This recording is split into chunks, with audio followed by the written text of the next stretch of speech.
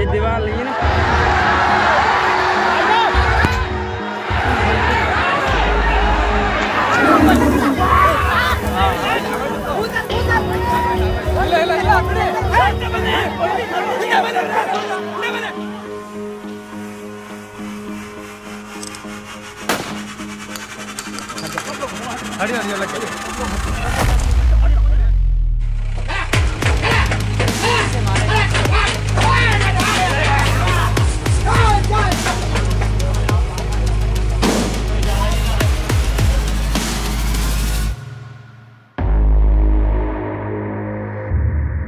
One needs to think from the point of view of those people who live, or rather encounter living of the land at the edge of the forest.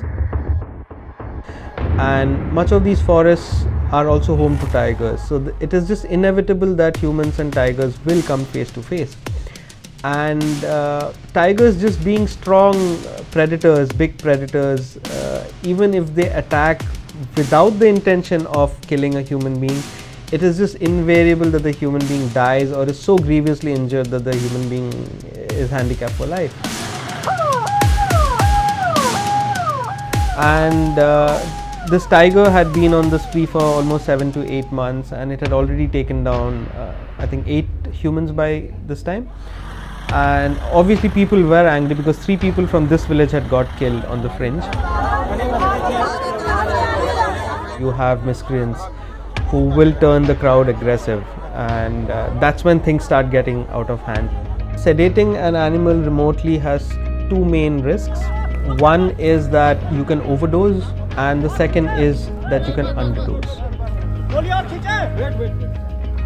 Shooting an animal is very easy, but darting an animal is way more difficult because you just can't fire the dart at any angle.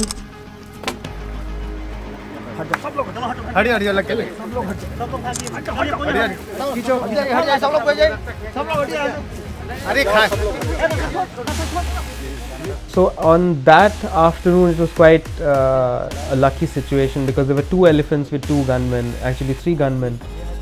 We actually flew drones and located this animal.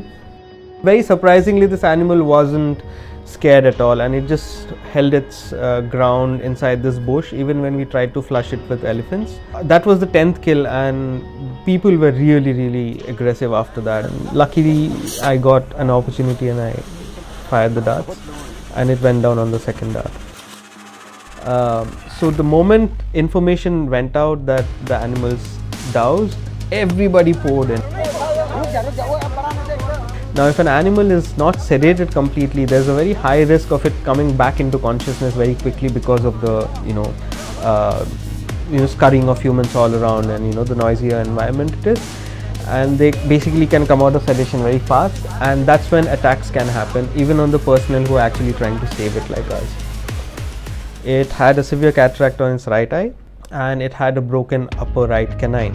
Lost eye inhibits it to focus on its prey. So that is what we call in technical terms as infirmity, that the animal is not fit enough or not firm enough to survive in the wild. And once in a while they will take down a human accidentally and then quickly realize that this is food as well. So even though it had not become a seasoned man-eater, had it not been caught, it would become a seasoned man-eater over the next 3-4 months. While they are in captivity, they essentially lose the fear of human beings very quickly.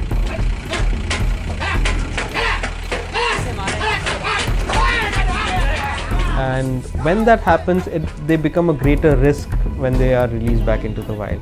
And therefore there are very strict guidelines by the ministry that say that once a tiger or a leopard is in captivity for a certain period of time, you cannot release that individual back into the wild. Perceptions vary from place to place. Now in Dudhwa Pilibhit landscape, people have a very different understanding of the tiger, which is largely what even us city people have, is that the tiger is a beast, it can attack, it kills, it eats.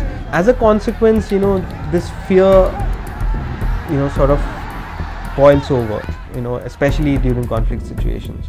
But if you go to Maharashtra, people have been living with the tiger or the leopard or all wild animals for that matter for hundreds of years. And you ask any child, they know what the tiger is, they know how do you avoid a confrontation.